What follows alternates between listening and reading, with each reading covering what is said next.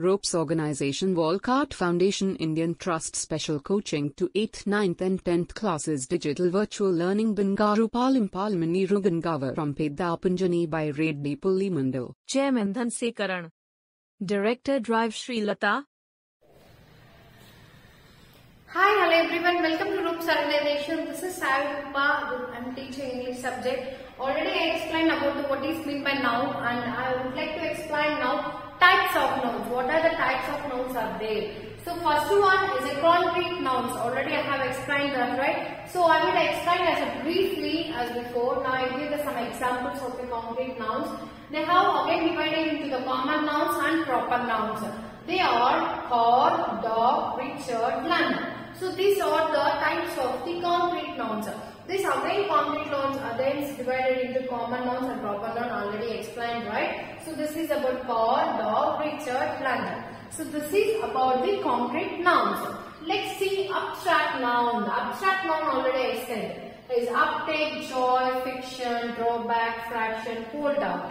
So means we can share our feelings, emotions to the other person, though that we can call as this. It is a abstract noun. Next one, countable and uncountable nouns. What is that? Countable and uncountable nouns.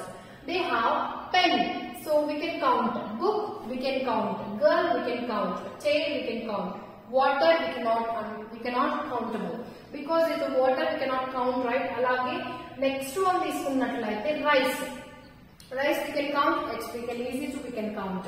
So this is those things we are considering as a countable and uncountable nouns.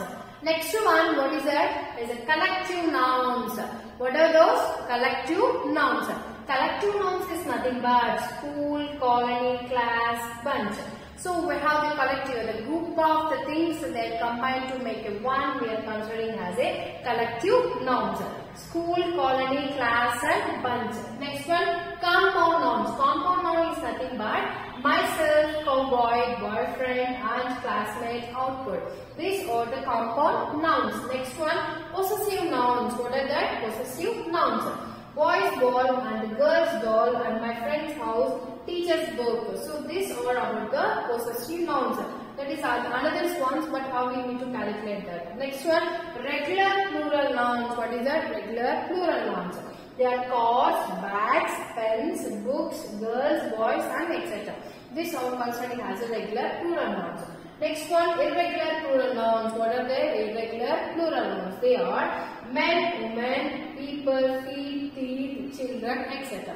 These all we are considering as irregular plural nouns. So this is about the types of nouns they are present in those. So this is about the types of nouns they are concerning to the those things. So if you have any doubt, please comment us. Thank you.